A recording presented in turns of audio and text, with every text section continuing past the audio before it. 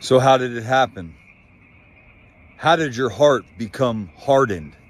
How did your heart become calloused? Because you and I both know that there's things that have gone on in your shadow. There's things that have gone on in your life that have calloused and that have hardened your heart. And see, the hardness of your heart hasn't allowed you to have the type of relationships, deep, meaningful relationships that you truly want in life.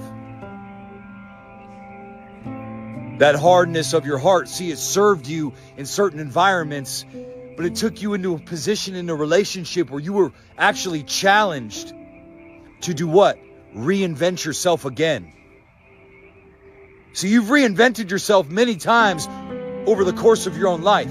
You've had to step into new versions of yourself over and over again. And you know what this marriage is forcing you to do? Step into a new version of yourself yet again. What version? The version of you where the fruits of the Spirit come alive in you. Where you become tender-hearted. Where you learn to live in peace. You learn to live in joy. See, you learn to live in a position in your life that you always deserved. You got so addicted to chaos. You got so addicted to being guarded, being defensive, being walled off, that you forgot the power of vulnerability in relationships. Look at the people around you. If they're willing to stay with you in this condition, in this state, if they love you when you're at your worst, then you couldn't be honest with them? Then you can't open up with them?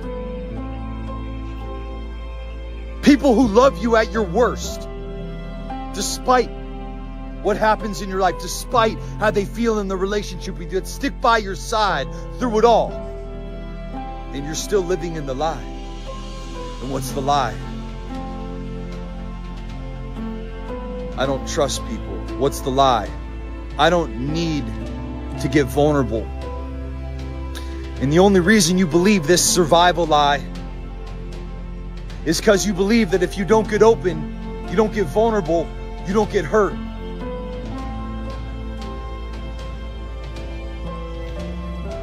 What have you learned? You've learned to survive on your own. You've learned to make it this far in your life, but God didn't take you this far just to take you this far. He's not asking you to be a one-dimensional version of you. He's asking you to, yet again, my brother, step into a new version of you. To open up your heart, soften your heart. And understand one thing. See,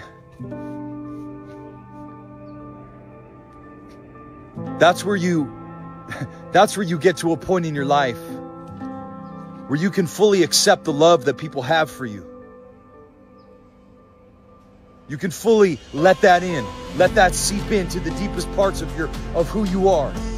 And then guess what? That 18-inch corridor between your head and between your heart, something changes here. Something changes in this corridor. And all of a sudden, the fact that your heart is reprogrammed, it starts to reprogram your mind. You start to see things differently. You don't see people for their behavior. You see them for their potential. You know what? You start to see your wife's struggles as something different. You see her emotions as something different.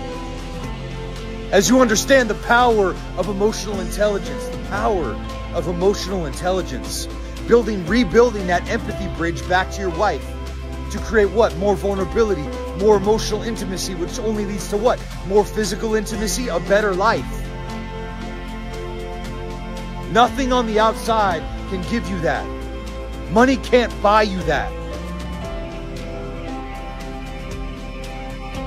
So think about it like this. Isn't it crazy to think about that one thing that you're always searching for, that one thing that you're always looking for